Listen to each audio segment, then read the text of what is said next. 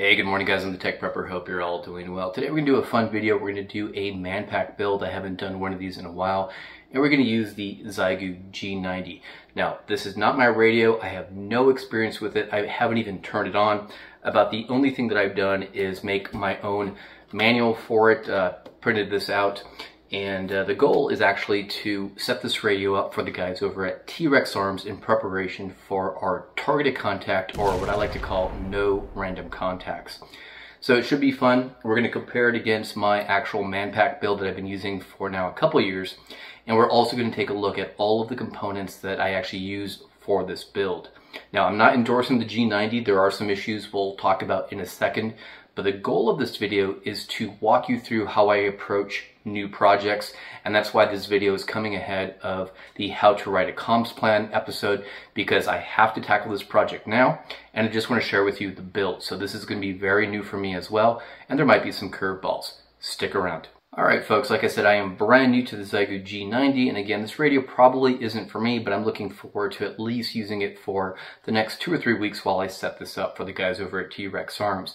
So some of the highlights of this radio, based on what I've been reading in the manual, is that this is a 20 watt HF only rig. 20 watts is actually perfect for the type of operation we want to do, which is a short targeted combo window with enough power to achieve that long-range communication. Again, we're setting out to do a 1,500-mile contact.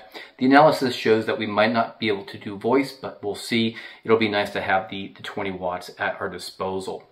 Now, this unit is a little bit larger than I thought it was going to be. I thought it at first might fit into my smaller Manpack, but you'll notice, for example, they've got this guards here at the bottom, but all of the connectors are almost flush with it. So there's no room for a bend radius to accommodate the cables. So this is actually going to be up at a higher position, which will roughly put it on the order of the same size as my Xiegu 857D Manpack.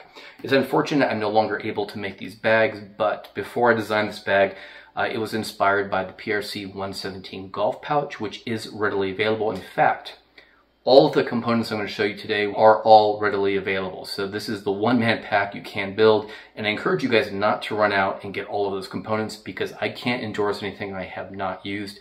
But the components in general are what I have used on every other Manpack. But in terms of the Manpack operation and the G90, that is something that I can't speak to. But step one is to build the Manpack so that we can gain that experience. Oh, other features are the built-in ATU, the antenna tuner, which is nice to have. I personally don't run antenna tuners. I like resonant antennas that don't require it. And it also has a waterfall. Again, nice to have, but I also don't use it. So with that said, let's jump into some of the components we'll be using for this build. Alright folks, so we have quite a few components on the table, and I'm going to warn you right now, this is not going to be cheap. We'll run the numbers here in a bit. So at the core, we've got the Xiegu G90. This is just the bare radio.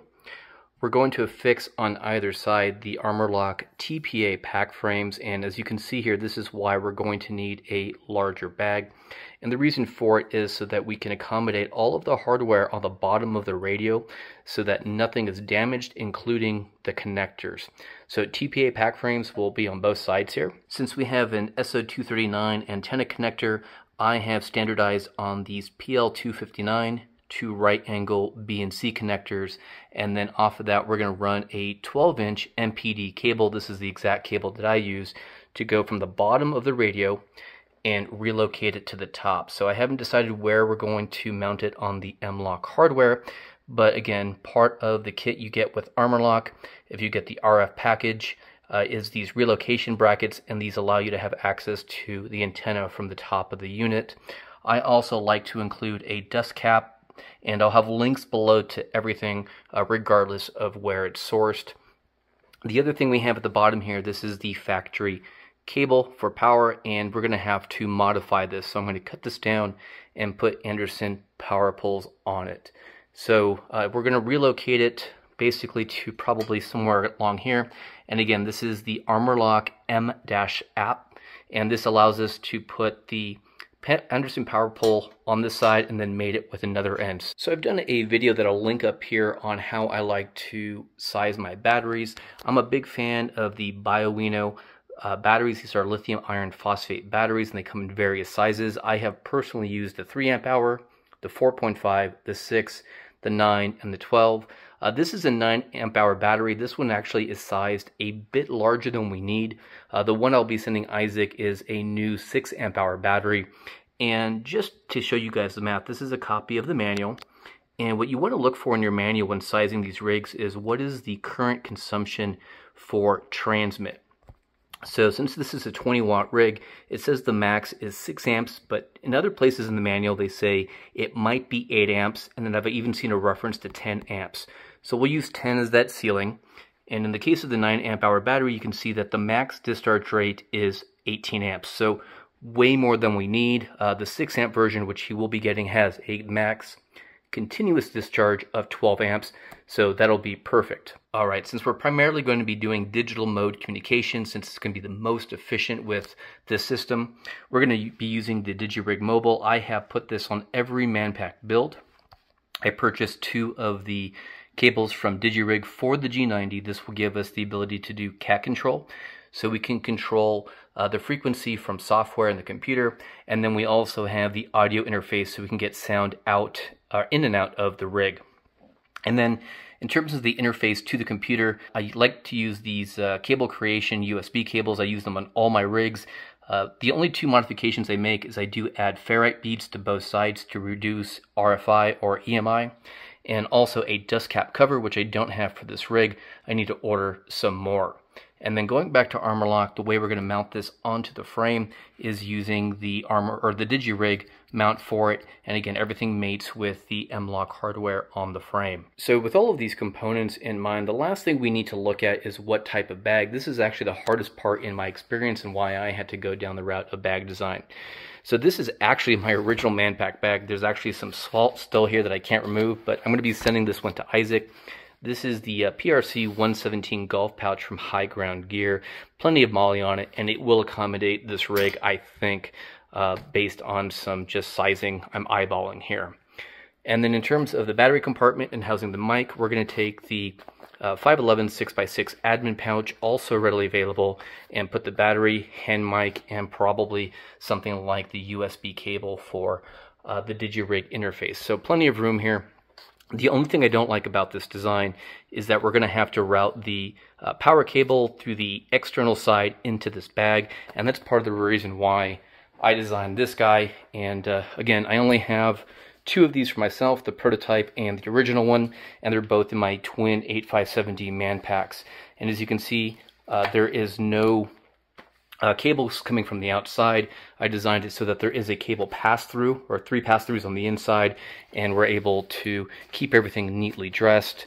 I also do have a top cap to protect the radio from damage, but basically you can kind of see that this Manpack build, right down to the DigiRig, is pretty close to what we're building with the G90. Alright, the first step is pretty simple. All we had to do was remove the original factory hardware. There's not much in the way of protection with this little guy here. As you can see here, the frame from Armor Lock actually does a very good job of protecting all of the knobs and dials. I have dropped mine before on the 857 and everything has been fine.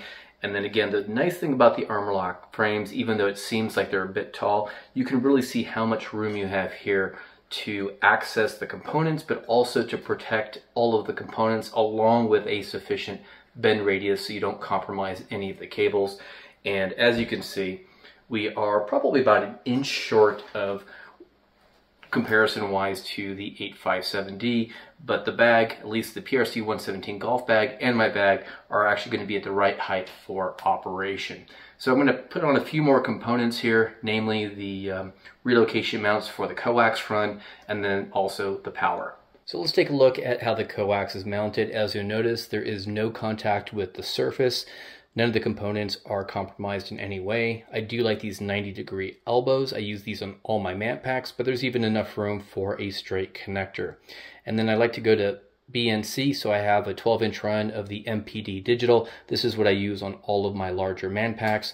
And I always like to dress the coax on this side and mount the relocation hardware on the other side. So no Velcro is needed to dress this particular bit, and then for added protection, I do like to add a dust cap to the top. let's take a look at the plan for the power system. So we do have a 2-pin connector here on the back. I'm not familiar with that connector style. And they give us a set of bare leads, and the standard that I like to adopt, and most people do in amateur radio, is Anderson power poles. So I do have some gear for that. Again, I do recommend that people take a look at a video that I'm going to put on the screen here, because this was one of the first investments in tools that I made, was learning to crimp on my own power poles. I've used the heck out of it. So a few things to note here. I found that the factory connectors actually really cheaply made. There's actually a lot of play here that you can't see. So I plan to probably get some heat shrink and put that over the top there to provide some protection and also keep the cables together. And the way that I like to have my run is there's the connector, and I'm using the Armor Lock MAP mount here. I've done a video on this one as well, and we'll basically create a pigtail that goes from this location down to the bottom. So I'm actually going to cut this wire at the right length.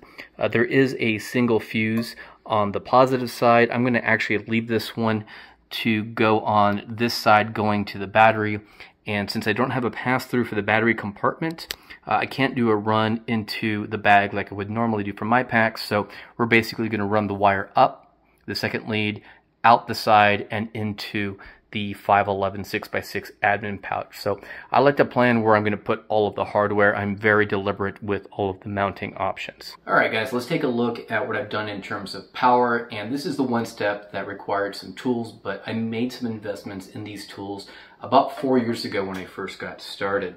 So right off the bat, I have to tell you, I am not impressed with the lack of quality and the cheap connector that Xiegu provided. The cables very much wiggled, so to address that, what I did was I cut the leads off of the factory wire. I don't know if it's undergauged, especially since we're only going to be pulling up to 8 amps, but not a fan of this wire. Not a fan that it's not zipped together. But either way, I cut it down to basically build a small pigtail, and then for security, I put a little bit of heat shrink that I had on hand, plus a larger one on the top, so this is a much more secure fit. And the pigtail is just long enough to go to the MAP hardware on the Armor Lock frame here. So here's a shot of what it looks like, and I have a very specific way I like to dress my cables, so not a whole lot of strain relief and nothing for it to get snagged on. And the cool thing when using the MAP is that you have the ability to really just mate with this piece here. So that's step number one. I had some 14 gauge zip tie from PowerWorks, and I decided to use it for the next portion of this build. Now this is way over gauged, especially for the 8 amps we're going to pull on the top end here, but I did the same thing. I basically cut the wire that I needed for this length, and we're just going to go ahead and mate this guy. Okay, so we have that mated in place, and since I don't have the cable paths through like I have in my normal TTP Manpack, the cable's going to have to come up and then go through the bag, run outside the outside, and then go into the bag here on the front. So I've cut it just a little bit long so that I can dress it up. One tip here, if you are going to use heat shrink, make sure you put it on first, and I just use this to keep it together. And unlike the cables that Xiegu used, I like the zip cord because it keeps them together. And then where I cut these two pieces down so I can put the connectors and then put the housing on, I just have that little bit of heat shrink to keep it together. So this is what we're looking at here, and then we're going to power it with the BioWino. Now, I haven't used inline fuses in a while. It's never been a problem for my style of operation. If it is for you, what I usually get is the inline fuses from the auto parts store, like a little jumper, and I'll put Anderson power poles on both sides, and then you can put whatever ATO or ATC fuse you need. Now, in terms of gear, I'm a big fan of the right tool for the job, and this is really an investment that I consider you guys doing if you're going to be doing work like this. So I basically like to use the housings and all of the connectors for Anderson power poles from PowerWorks. Early on, I made a mistake of buying the stuff on China or Amazon from China, and they were a nightmare. And I tend to overgauge my stuff, and I'll use either the 30 or 45 amp connectors. So these are pricey, but well worth it. Along with that, when I strip my wires, I invested in a pair of auto strippers about 4 years ago, and I get a perfect cut every time and don't worry about any strands ever getting sheared off. So another valuable tool. And then I can't underestimate the power and flexibility of having a crimper that has the Anderson power pole dies for 15 amp, 30 amp, and 45. It makes it super easy to crimp it. So next up, we're going to go ahead and cut this down and plug it in, and then we're going to power it on for the very first time. Before we put this in the bag, I want to show you a few more things that I've done. The MAP hardware is nice because it has 2 pass-throughs for cable ties, so we have both housings secured. I also have roll pins on each of the housings. And then I've never done this before, but I had some 1/4-inch tubing from a project I'm doing on the Jeep for comms and decided to protect it here and then zip tie it to the frame. So very little movement. So the piece that will now go outside will have flex tubing to help protect it. So we'll see how this works in practice, but I think it's going to be a winner. This is the nice thing about doing a Manpack build almost 2 years in the future. There are a few other things I would have done differently. I wish I had a little bit more wider shrink wrap or shrink tubing for this area of the housing, or the little boots that they have with the Anderson power poles. I don't have that, so this is the best I can do with the gear that I have. Alright guys, so for this video we are at a good stopping point. I really just needed to be able to power on this rig, and I wanted to be able to do it in a way that gave me all the information I needed on whether this would work for a Manpack. Now, it's not ideal, but at least all of the components here, right down to the radio, are still readily available.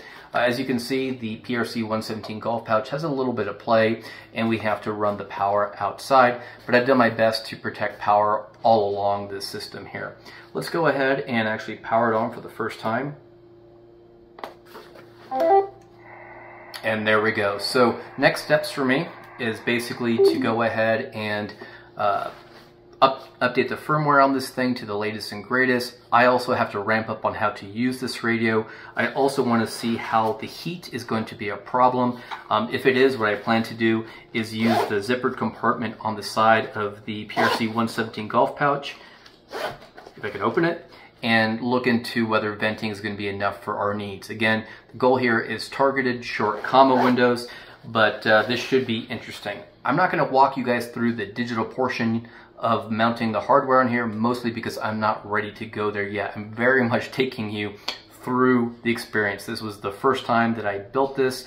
If there are adjustments, we'll discuss that in a future video. A big shout out to Isaac from T.REX ARMS for agreeing to do this with me. There's still a lot of work ahead, probably 3 more videos even before we do that contact. But I want to share with you everything that I'm learning about the G90, about this Manpack build, and about that exercise. For the Buy Me a Coffee folks, thank you so much for your support. Feel free to ask me all the questions you have about the G90 in our next private member stream. That's the last Tuesday of this month, so it should be fun. We'll definitely have at least 2 or 3 weeks of experience under my belt by then. With that said, guys, I'm the Tech Prepper. Be strong, be safe, and be prepared.